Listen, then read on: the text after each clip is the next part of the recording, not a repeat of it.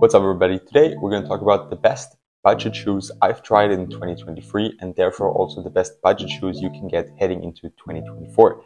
Before we start the video, just like I said in my top 10 video, I haven't tried every shoe that released this year, so there could be a budget shoe that I just haven't tried and that's why it's not on this list, or maybe I have tried it and I just didn't like it as much.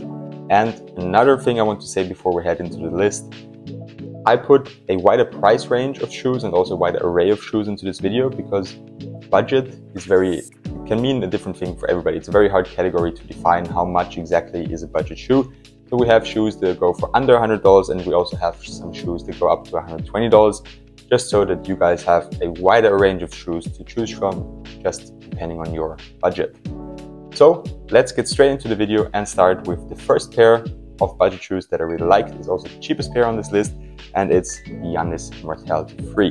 It goes for $90, but you can get them on sale almost everywhere, usually for around $75, so that's really a very nice price for a solid performance basketball shoe. Compared to the other shoes, top tier shoes I tested this year, I didn't like them as much, but I liked them way more than the Immortality 2. I really didn't enjoy playing in those. They didn't have enough support for me, and also the cushioning felt way too stiff for my needs. And I feel like they really did a good job and improved on that on the Immortality 3. The cushioning setup feels way comfier and way softer. I don't know if they changed up the foam compound or whatever they did, but it worked. It feels way nicer. Also, the forefoot feels like it has just enough impact protection. In my opinion, this is the perfect shoe for youth basketball players, for younger people playing. They don't need to spend that much on shoes. It's a cheap shoe and it will really give you a good money's worth. Also, the traction performance was very good. Solid performance, no issues whatsoever on dust and on courts. They were good to go, and I think they will also be alright for outdoors, as the rubber compound feels pretty hard to move, pretty stiff, so I think you should be good with them outdoors. The next pair on this list is a pair I haven't played as much as with the other pairs yet. It's Puma Court Rider Chaos. They come in at $100 retail, but they are also pretty much on sale everywhere right now. I've seen them go for as low as $65, which is even lower than the Immortality, but just because retail is $10 higher, they are on the second place on this list. What do you get from them? You get solid traction performance, solid cushioning performance, solid support, and solid materials. Really solid performer from Puma. There's not much that they do extremely well, and there's not much that they do disturbingly badly, so to say. There's a few downsides. One is the weight. They're pretty heavy. They're pretty much the heaviest shoe on this list today.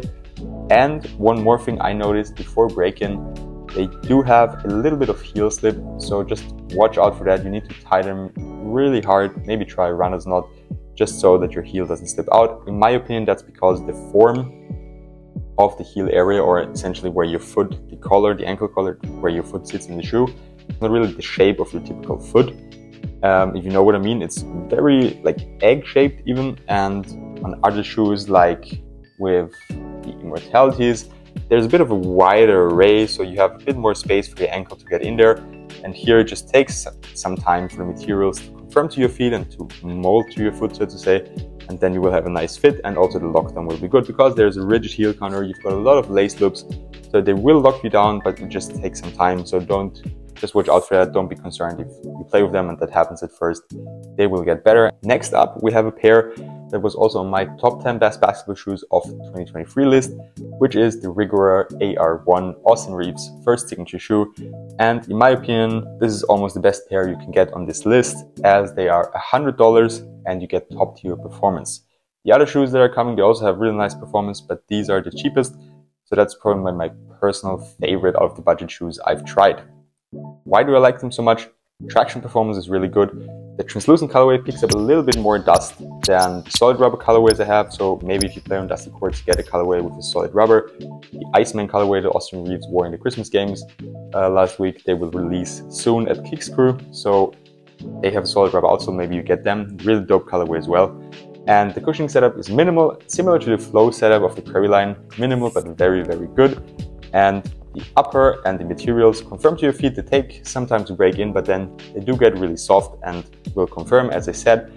And the support is also very good. Good, nice heel counter, a lot of lace loops, reinforced here with some flywire cables. Just a very good performing shoe for just $100. And as an extra bonus, you get a selection of really nice colorways. For the next pair, we're moving up in the price range. We got the Wade 808 free, not the Ultras that were on my honorable mentions list for the top 10 shoes. The regular version, they are cheaper, they're $119, and they also offer top tier performance. You get a drop-in midsole with a boom pad, which is where Wade's most premium cushioning in the forefoot. So it's really nice that you get the most premium cushioning even in their budget models. And you also get excellent traction performance. These are really good. Probably the best traction performance out of all the shoes on this list. And they're definitely also an option for outdoors, as they use a tough OS rubber, they call it, which is where Wade's outdoor rubber outsole material. Support and materials are also very nice. Good. Nice rigid heel counter. You have a plastic shank plate on the outside, and you have a carbon fiber shank plate in the drop-in midsole. I'll put a close-up into the video so that you guys can see that. And as I said, the materials, nothing crazy, but they do the job very well. It's a mesh material, very soft, will confirm to your feet, feels very nice around your foot, and they remind me a lot of the Kobe 9 or the Kobe 11 Elites, and therefore they're on this list. A bit more expensive than the other shoes, but really nice performance. As I said in the intro of the video, some shoes are a bit more expensive, but the performance really is way better. If I have the money, I would choose these every day of the week, over the immortality free. They're available at wayofwade.com. I'll try and put a link into the description. Next up, we got another pair from Way of Wade. They also come in at $119, and it's the Way of Wade Shadow 5. This is my first time trying the Shadow line, and I was really impressed. Just from the shape of the shoe, they remind me a little bit of the Jordan 36. And those were a crazy nice performer for 2022. I think everybody knows about that. Why do they remind me of them? A little bit the overall shape of the shoe, and it's kind of eclipse plate thing in the midsole they have here, or on the outsole. And are they as bouncy as the 36s? No. But are they a budget version of the 36s? Yes. You have also a triple cushioning setup. You have Linning's Cloud Plus Foam, they call it, in the midsole, and you have a very thin drop-in midsole, but it's a full-length boom drop-in midsole. So also again, Way of Wade's most premium cushioning in their budget shoes, which is just really nice from Way of Wade, that they're giving us the best tech they have in their cheapest shoes. The support on them was also very good. As you can see, it's a high top. That doesn't necessarily mean that the support is better, but you just get a lot of lace loops that can really keep your foot locked in. So that can also help. There's no heel slip whatsoever, which has been an issue on some of the shoes on this list. And the materials, similar to the materials of the 808 free.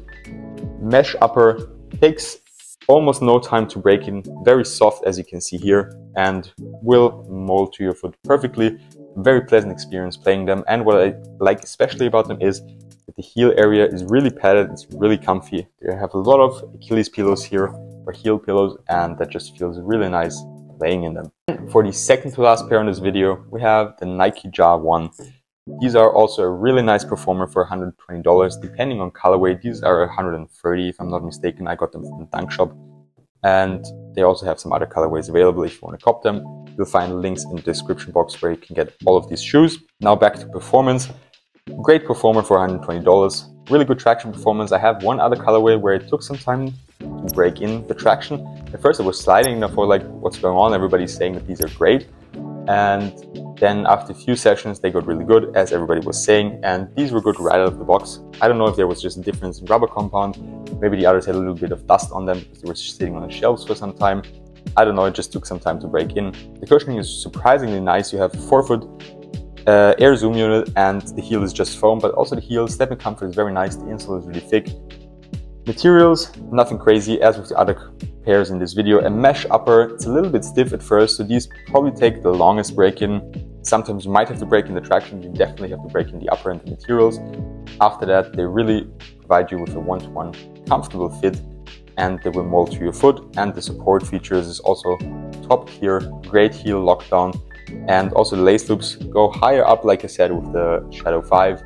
Really lock your foot into the shoe, and the materials are thick enough for lateral containment. Last but not least, the last pair in this video, we go over to New Balance. It's a new shoe they released this year. It's New Balance Hezi Low, and they also come in same price as the Ja ones, $120, and they offer really solid performance in my opinion. Traction performance was very good, no issues even on dusty courts. They were really sticking to the floor and doing a good job. Dust kicker was also minimal. Cushioning setup is very nice. It feels similar to the cushioning setup of the two-way Volume 3 from last year. It's not as soft as the Volume 4. It's New Balance's fuel cell cushioning, but as I said, it feels similar to the Volume 3. Very nice, low to the ground setup with enough impact protection for heavy landings or hard stops. The materials, as I said with every other pair in this video, a soft mesh upper, needs almost no break-in comparison to the Ja 1s. They're good to go right off the box. You don't need to wear them a couple of times before they start to perform well. And the support features are also there. Overall, a really solid performer. What I think is really interesting about this colorway is that you have those little Velcro straps that you can put onto the shoe or even on the side. You can take them off here and customize the shoe, so to speak, and they even come with some extra Velcro straps out of the box, and you can put a 2023 or some New Balance logos or even a basketball court on there, which I think is a pretty cool detail. To summarize, these are my top budget shoes of the year that I've tried. I know that one pair you'll probably comment about is the Nike Precision 6. I haven't played with them, I've never tried them, that's why they're not on this list. I heard good things about them, but I also heard some bad things, and I don't want to put them on the list if I haven't tried them myself. I always try to give you my opinion from playing with the shoes myself and from testing them as a professional basketball player in my practices, and if I like them a lot in my games as well. Thanks for watching the video. If you liked it, please subscribe, leave a like, comment your top pairs, comment a pair I missed, and let me know which videos you want to see next from me. Have a good one and see you next time.